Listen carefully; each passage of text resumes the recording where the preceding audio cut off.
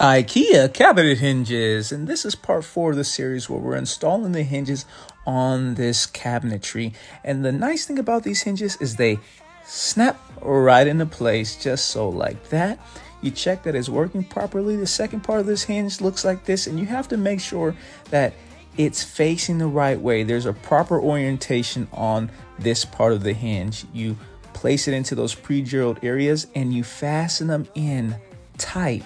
Not too tight, but tight. All right. So then you go on to snapping in your cabinet door, just so, like that, right into place, and put that pressure on the back. And this is a simple way of how you can go on installing yours.